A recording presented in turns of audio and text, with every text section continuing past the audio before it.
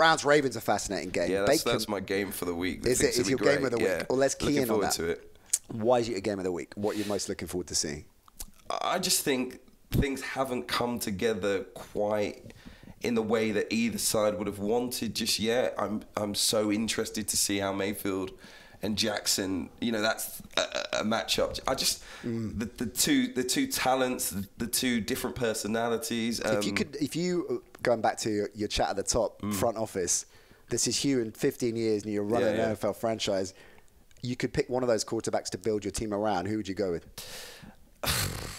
I mean, it's for me, it's a difficult one, but I think the arm of Baker Mayfield and the more listen, it's not a huge guy or anything like that, but the more classic style rather than the running style. And again, he puffs his chest out a little bit more as well, Baker Mayfield. For me, he's got to rein it in a little bit. Yes.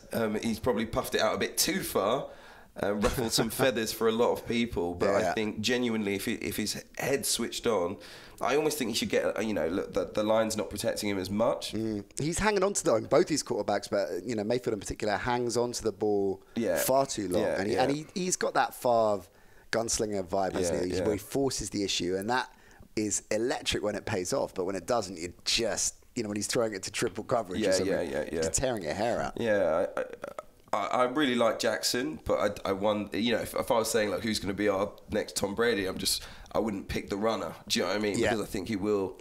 Eventually he's going to get some big hits, and he's shown more this season, hasn't he? That he's going to throw it. Yeah, he has. But has he shown the accuracy? I think in the first couple of games, admittedly against weaker defenses, he did. I think it was difficult last week against the Chiefs, but he kept them in it. Do you think he's got the better arm of the two? No, I don't think necessarily think he's got the better arm of the two, but I do think he's got a better arm than a lot of people think he has. I think he's demonstrated that, but.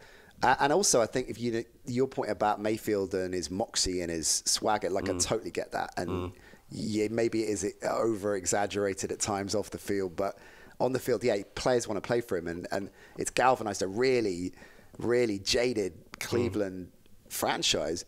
But at the same time, I think if you look at how the Ravens got back into that game last week against the Chiefs, I think it's not necessarily... an issue for Jackson either. So it's a really fascinating matchup. One stat I saw that, and props to Tom and our team for wheeling this out, I can't take any credit for it at all. Baker Mayfield against teams with a record of 500 or better, Hugh, what do you think his record is? He's won every game? 1-6. Won one, lost 6. Yeah. So again, it's a sample size. Well, listen, I think it's going to be the game of the weekend, but I don't think the Browns, I actually don't really give them any chance of winning. I just think it's going to be a really good game and just a contest that I'm intrigued to see.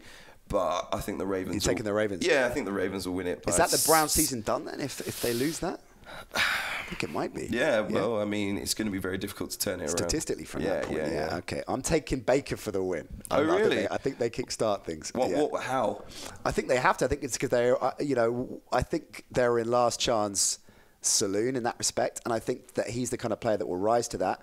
I think Chubb has got a decent chance of getting some ground game going as well against the Ravens. And I think Freddie Kitchens for the long term, I'm not buying... him as a head coach, a credible head coach.